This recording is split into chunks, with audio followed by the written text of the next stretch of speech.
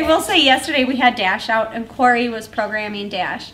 And he was having a really hard time with Aiden. And so just the peer conflict was continuously going. And Dash turned on and turned to the sound of his voice. I think that just does it automatically.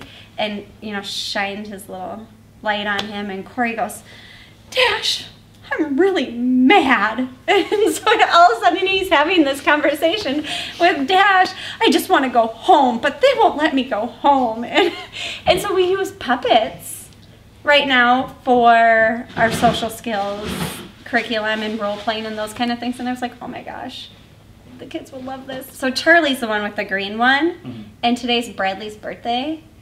And he brought it in today because he programmed it to say happy birthday, Bradley.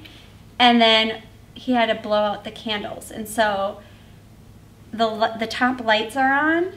And every time Bradley would blow on Dot, some of the lights would go out, so he had to keep blowing until all the lights were out, like the candles. I was like, oh my gosh, this is... He figured out how to do that? Genius, yes! Wow. Of course he did, right? Wow.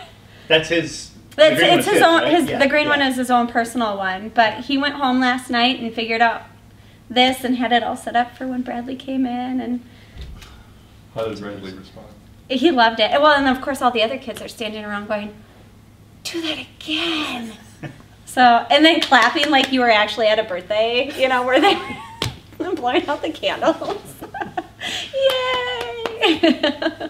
That's cool. Yeah. That's cool. So just, yeah, there's just so much that we can do with them. And I feel like I'm just scraping the surface.